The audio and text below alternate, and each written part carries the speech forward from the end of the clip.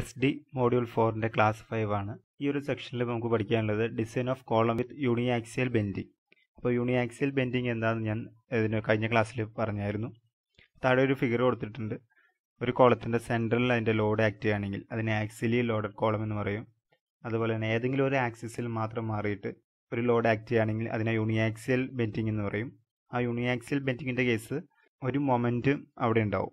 Okay, അപ്പോൾ അതിൻ്റെ ഡിസൈനാണ് നമുക്കിനി പഠിക്കാനുള്ളത് ഈ സെക്ഷനിൽ. അതുപോലെ തന്നെ ബൈ ആക്സിയൽ എന്ന് പറയുമ്പോൾ രണ്ട് ആക്സിസിലും ഒരു ചേഞ്ച് ഉണ്ടാവും. ഓക്കെ, അപ്പോൾ രണ്ട് ആക്സിസിലും മാറി നിന്നിട്ടാണ് ഒരു ലോഡ് ആക്ട് ചെയ്യുന്നത്. അവിടെ രണ്ട് മൊമെൻറ്റും ഒരു ലോഡും ഉണ്ടാവും. ബൈ ആക്സിയൽ നമുക്ക് പഠിക്കാനില്ല, യൂണി ആക്സിയൽ മാത്രമേ പഠിക്കാനുള്ളൂ. അതായത് ഒരു ലോഡും ഒരു മൊമെൻറ്റും. ഒരു പ്രോബ്ലം കൊടുത്തിട്ടുണ്ട്, അത് നോക്കാം. A short RC column of size 300 into 500 mm is subjected to a axial factored load of 1000 kN and a factored moment of 250 kN. Adopt M25 and Fe415 steel.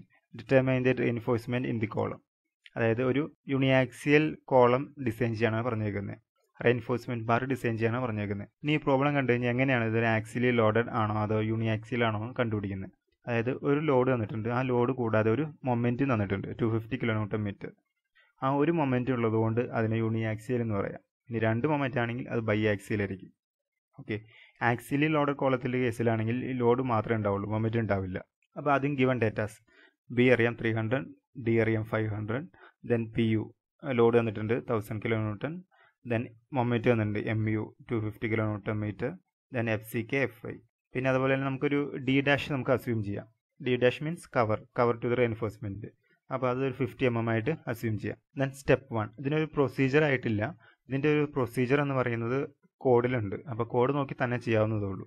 അപ്പം അത് മാത്രമല്ല, നമ്മൾ ഇതിൻ്റെ ഡിസൈൻ ചെയ്യുന്നത് മുഴുവൻ SP16 എന്ന കോഡിലാണ്.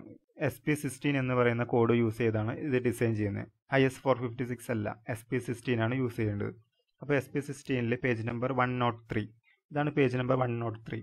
ഇവിടെ ഒരു സ്ക്വയർ കോളം വിത്ത് യൂണിയാക്സിയൽ ബെൻഡിങ്ങിൻ്റെ ഒരു പ്രോബ്ലം തന്നെ കൊടുത്തിട്ടുണ്ട്. അപ്പോൾ ആ പ്രോബ്ലം യൂസ് ചെയ്ത് നമുക്ക് വേണമെങ്കിൽ ചെയ്യാം. ഓക്കെ, ഇവിടെ യൂണിറ്റൊക്കെ നോക്കണം. യൂണിറ്റൊക്കെ നോക്കിയിട്ട് നമുക്ക് വേണമെങ്കിൽ ഈ ഒരു പ്രോബ്ലം നോക്കി റെഫർ ചെയ്തുകൊണ്ട് നമുക്ക് എക്സാമിനൊക്കെ ചോദിക്കുകയാണെങ്കിൽ എഴുതാവുന്നതേ ഉള്ളൂ. Page number 103 SP16. അവിടെ രണ്ട് ഇക്വേഷൻ കൊടുത്തിട്ടുണ്ട്. PU/FCK BD, അതുപോലെ MU/FCK into BD². അതുപോലെ തന്നെ D'/D കണ്ടുപിടിക്കണം. അപ്പോൾ ഇത് മൂന്നാണ് ഫസ്റ്റ് സ്റ്റെപ്പിൽ കണ്ടുപിടിക്കേണ്ടത്. അപ്പോൾ സ്റ്റെപ്പ് 1, ആദ്യം D'/D കണ്ടുപിടിക്കുക. 50/500 = 0.1. അടുത്ത രണ്ട് പാരാമീറ്റേഴ്സ് കണ്ടുപിടിക്കണം. ഇത് നോൺ ഡയമെൻഷണൽ പാരാമീറ്റർ. ഇതിനൊരു ഡയമെൻഷൻലെസ് ആണ്, ഡയമെൻഷൻ ഇല്ല, അതുകൊണ്ടാണ് നോൺ ഡയമെൻഷണൽ പാരാമീറ്റേഴ്സ് എന്ന് പറയുന്നത്. PU/FCK BD കണ്ടുപിടിക്കുക. PU അറിയാം 1000 × 10⁻³ നോട്ടിലേക്ക് കൺവേർട്ട് ചെയ്യുക, ഡിവൈഡ് ബൈ 25 × B × D. അപ്പോൾ 0.27 എന്ന് കിട്ടി. Then MU/FCK BD².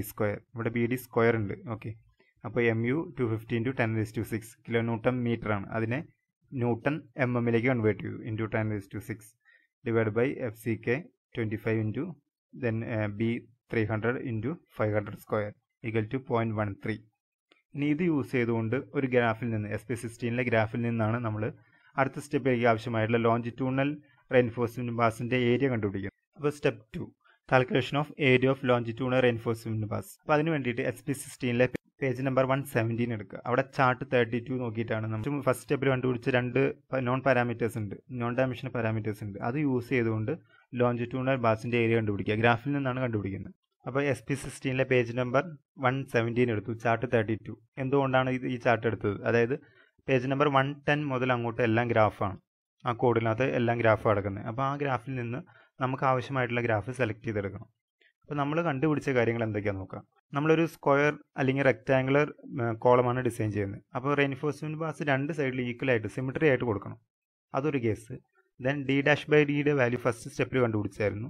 ദെൻ സ്റ്റീലിൻ്റെ ഗ്രേഡ്, ആ ഗ്രേഡും ഇത് മൂന്നും യൂസ് ചെയ്താണ് ഗ്രാഫ് സെലക്ട് ചെയ്യുന്നത്. ഇപ്പോൾ പേജ് നമ്പർ 117 ഏറ്റവും മുകളിൽ FIയുടെ വാല്യൂ കൊടുത്തിട്ടുണ്ട്. FI 415 ആണോ എന്ന് ആദ്യം ചെക്ക് ചെയ്യുക. പല ഗ്രേഡിൻ്റെ ഗ്രാഫുകൾ കൊടുത്തിട്ടുണ്ട്. അപ്പോൾ നമുക്ക് ആവശ്യമായിട്ടുള്ള നമുക്ക് തന്നേക്കുന്ന FI 415 ആണ്. അപ്പോൾ അതിൻ്റെ കറസ്പോണ്ടിങ് ഗ്രാഫ് സെലക്ട് ചെയ്യുക. ദെൻ അടുത്ത് സെലക്ട് ചെയ്യേണ്ടത് നമുക്ക് reinforcement bass distributor equally on 2 sides, രണ്ട് സൈഡിലും ഒരേപോലെ സിമെട്രി ആയിട്ടാണ് കൊടുക്കുന്നത്. അപ്പോൾ ഈ ഗ്രാഫാണ്.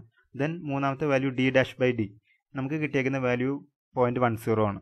അപ്പോൾ 0.05, 0.15 അങ്ങനെ ഓരോന്നിനും ഓരോ ഗ്രാഫാണ് കൊടുത്തേക്കുന്നത്. FI 415 ആണെങ്കിലും ഓരോ D'/Dക്കും ഓരോ വാല്യൂ ആണ് കൊടുത്തേക്കുന്നത്, ഓരോ ഗ്രാഫാണ് കൊടുത്തേക്കുന്നത്. അപ്പോൾ അതിന് കറസ്പോണ്ടിങ് നമുക്ക് കിട്ടിയേക്കുന്നത് കറസ്പോണ്ടിങ് എല്ലാ ഫാക്ടേഴ്സും നോക്കി കണ്ടുപിടിച്ചിട്ട് ഗ്രാഫ് സെലക്ട് ചെയ്യുക SP16. അപ്പോൾ എല്ലാവരും SP16 ഓപ്പൺ ചെയ്ത് ഈ ഗ്രാഫുകളെല്ലാം ഒന്ന് നോക്കുക. ഇവിടെ d'/dയുടെ വാല്യൂ 0.10 ആണ്. അതേപോലെ റെയിൻഫോഴ്സ്മെൻറ്റ് ബാസ് രണ്ട് സൈഡിലും സിമെട്രി ആയി കൊടുത്തിട്ടുണ്ട്. FIയുടെ വാല്യൂവും ഓക്കെയാണ്. അപ്പോൾ ഈ ഗ്രാഫിൽ രണ്ട് ആക്സിസ് ഉണ്ട്. നമ്മൾ ഫസ്റ്റ് സ്റ്റെപ്പിൽ കണ്ടുപിടിച്ച ആൻസേഴ്സ്, അതായത് PU/FCK/BD ഇത് y ആക്സിസിലുണ്ട് ഈ വാല്യൂ. അതേപോലെ തന്നെ MU/FCK/BD², ഇത് x ആക്സിസിലുണ്ട്. അപ്പോൾ ആദ്യം ഇത് രണ്ടിൻ്റെ വാല്യൂ നമ്മൾ എടുക്കുക. നമുക്ക് കിട്ടിയേക്കുന്ന വാല്യൂ എത്രയാണ്? PU/FCK/BD കിട്ടിയേക്കുന്ന വാല്യൂ 0.27 ആണ്. അതായത് 0.27 എന്ന് പറയുമ്പോൾ ഈ ലൈൻ 0.2 ആണ്, അതുപോലെ ഇത് 0.3 ആണ്. അപ്പോൾ 0.27 എന്ന് പറയുമ്പോൾ ഈ വാല്യൂ ആയിട്ട് വരും, ഇവിടെയായിട്ടാണ് 0.27 എന്ന് പറയുന്ന വാല്യൂ വരുന്നത്. അതേപോലെ തന്നെ MU/FCK/BD², അതിന് കിട്ടിയേക്കുന്ന വാല്യൂ 0.13 ആണ്. ഇത് 0.1, ഇത് 0.2. 0.13 എന്ന് പറയുമ്പോൾ കറസ്പോണ്ടിങ് ഇവിടെയായിട്ട് വരും. അപ്പോൾ ഈ രണ്ട് ലൈനും മുകളിലേക്ക് വരുത്താം, 0.13ഉം അതുപോലെ തന്നെ 0.27. അപ്പോൾ നമുക്ക് രണ്ട് വാല്യൂസ് ഇങ്ങോട്ട് എക്സ്റ്റെൻഡ് ചെയ്യുമ്പോൾ നമുക്ക് ഈ ഒരു പോയിന്റ് ഇവിടെയായിട്ട്, അതായത് ഒരു പോയിന്റ് കിട്ടും. ആ പോയിന്റിനകത്തൂടെ അതിൻ്റെ മുൻപും ശേഷവും രണ്ട് ലൈൻസ് പോകുന്നുണ്ട്. ആ ലൈൻസിൻ്റെ വാല്യൂ ആണ് P/FCK എന്ന് കൊടുത്തേക്കുന്നത്. ഓക്കെ, അപ്പോൾ P/FCKയുടെ വാല്യൂസ് ആണ് ഈ കൊടുത്തേക്കുന്നത്. 0.06, 0.08 അങ്ങനെ പോകുന്നു. അപ്പോൾ നമുക്ക് കിട്ടിയേക്കുന്ന പോയിന്റ് ഇവിടെയാണ്, അതായത് 0.06ഉം 0.08 ലൈനിൻ്റെയും ഇടയ്ക്കാണ് കിട്ടിയേക്കുന്നത്. അപ്പോൾ അതിൻ്റെ ഇടയ്ക്കുള്ള ഒരു വാല്യൂ സെലക്ട് ചെയ്യുക, അതായത് 0.07 എന്ന് സെലക്ട് ചെയ്യുക. എന്താണ് 0.07? P/FCK എന്ന് പറയുന്ന വാല്യൂ നമുക്ക് കിട്ടിയേക്കുന്നത് ഇത് ലൈനിൻ്റെ ഇടയ്ക്കാണ്. അപ്പോൾ അതിന് കറസ്പോണ്ടിങ് ആവറേജ് എടുക്കുക, 0.07. അപ്പോൾ P/FCK എന്ന് പറയുന്നത് 0.07 ആണ്. അവിടുന്ന് P എന്ന് പറയുന്ന വാല്യൂ കണ്ടുപിടിക്കുക. FCK അറിയാം, 0.07 × 25, 1.75.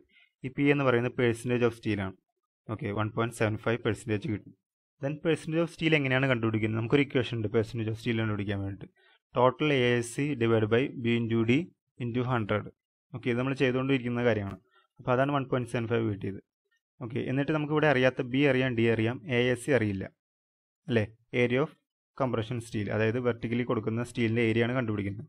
അപ്പോൾ അത് മാത്രമേ അറിയാത്തുള്ളൂ. അപ്പോൾ അവിടുന്ന് ASC കണ്ടുപിടിക്കുക, 1.75 × 300 × 500 / 100 ചെയ്യുക. അപ്പോൾ 2625 mm² എന്ന് കിട്ടി. ഇത്രയും mm² ഏരിയയിലാണ് നമ്മൾ റെയിൻഫോഴ്സ്മെൻറ്റ് ബാസ്, ആ കോളത്തിലെ വെർട്ടിക്കൽ ബാസ് കൊടുക്കുന്നത്. ഏരിയ കിട്ടിക്കഴിഞ്ഞാൽ നമുക്ക് ഉടനെ നമ്പർ ഓഫ് ബാസ് കണ്ടുപിടിക്കാം. Step 3, calculation of number of bass. N = total AST / ഒരു സിംഗിൾ റെയിൻഫോഴ്സ്മെൻറ്റ് ബാറിൻ്റെ ഏരിയ. ഡയമീറ്റർ 25 അല്ലെങ്കിൽ 20 ആയിട്ട് അസ്യൂം ചെയ്തു, ഇവിടെ 25 ആയിട്ട് അസ്യൂം ചെയ്തു. Then N = 2625 / π/4 × 25². അപ്പോൾ 5.34 എന്ന് കിട്ടി, 5.34 ബാസ്. അപ്പോൾ അത്രയും ബാസ് എന്ന് പറയാൻ പറ്റില്ലാത്തതുകൊണ്ട് നമുക്ക് റൗണ്ട് ചെയ്യാം. റെക്റ്റാങ്കിളോ അല്ലെങ്കിൽ സ്ക്വയർ ആയതുകൊണ്ട് എപ്പോഴും ഈവൻ നമ്പേഴ്സിൽ വേണം റൗണ്ട് ചെയ്യാനായിട്ട്. N = 6 bar. 5.3നെ റൗണ്ട് ചെയ്ത് 6 ബാസ് ആയി. 6 ബാസ് ഓഫ് 25 mm ഡയമീറ്റർ. അപ്പം മെയിൻ ബാസ് കിട്ടി, നമുക്ക് സൈസ് ഓൾറെഡി തന്നിട്ടുണ്ട്. ഇനി അതിനകത്ത് കണ്ടുപിടിക്കേണ്ട കാര്യം എന്താ? ടൈസിൻ്റെ ഡയമീറ്ററും അതുപോലെ പിച്ച്. അപ്പോൾ step 4, design of lateral ties. അപ്പോൾ ഇത് കണ്ടുപിടിക്കാൻ വേണ്ടിയിട്ട് പഴയ പോലെ തന്നെ IS 456 പേജ് നമ്പർ 49 രണ്ട് കണ്ടീഷൻ പറഞ്ഞിട്ടുണ്ട്. അത് നോക്കുക, ഡയമീറ്ററിൻ്റെ കേസിലും പിച്ചിൻ്റെ കേസിലും അത് രണ്ടും ചെയ്യുക. Diameter of tie. അപ്പോൾ ഡയമീറ്റർ ഓഫ് ടൈക്ക് രണ്ട് കണ്ടീഷനാണ് പറഞ്ഞേക്കുന്നത്, അതായത് ഡയമീറ്റർ / 4, 1/4 ഡയമീറ്റർ ചെയ്യുക, അതല്ലെങ്കിൽ 6 mm. ഇത് രണ്ടും ചെയ്തിട്ട് ഏറ്റവും ഗ്രേറ്റർ വാല്യൂ എടുക്കാനാണ് പറഞ്ഞേക്കുന്നത്. അപ്പോൾ ഇത് രണ്ടും ചെയ്ത് നോക്കുക. അപ്പോൾ 5/4 എന്ന് പറയുമ്പോൾ 25/4 = 6.25. Then second condition 6 mm. ഇതിലെ ലാർജസ്റ്റ് എന്ന് പറയുമ്പോൾ 6.25 ആണ്. അപ്പോൾ 6.25 എന്ന് പറയുന്ന റെയിൻഫോഴ്സ്മെൻറ്റ് ബാസ് ഇല്ല.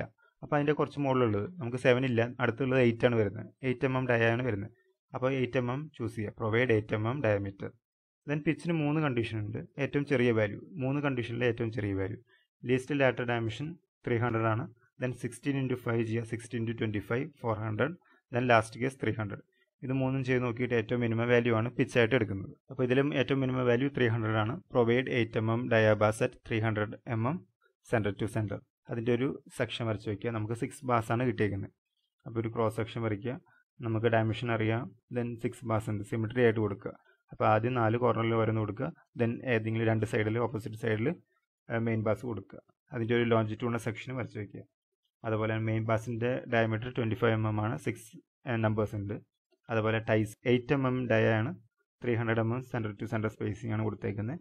അതുപോലെ പിച്ച് നമുക്ക് കിട്ടിയേക്കുന്നത് 300 ആണ്. ഈ രണ്ട് ടൈസിനിടയ്ക്കുള്ള ഗ്യാപ്പ് പിച്ച് യൂണി ആക്സിയൽ ബെൻഡിങ്ങിൽ വരുന്നത്. അപ്പോൾ ഇത് ചോദിക്കുകയാണെങ്കിൽ നിങ്ങൾക്ക് ഇത് കാണാതെ സ്റ്റെപ്പ് കാണാതെ പഠിക്കേണ്ട കാര്യമില്ല. SP16 page number 103 example 6 and 7 square column അതുപോലെ തന്നെ ഒരു സർക്കുലർ കോളത്തിൻ്റെ യൂണി ആക്സിയൽ ബെൻഡിങ് ഡിസൈൻ കൊടുത്തിട്ടുണ്ട്. അപ്പോൾ അത് മനസ്സിലാക്കി ചെയ്താലും ഇത് ആൻസർ തന്നെ കിട്ടും. അപ്പോൾ ഇതിൻ്റെ കേസിൽ എന്തെങ്കിലും ഡൗട്ട് ഉണ്ടെങ്കിൽ ചോദിക്കുക.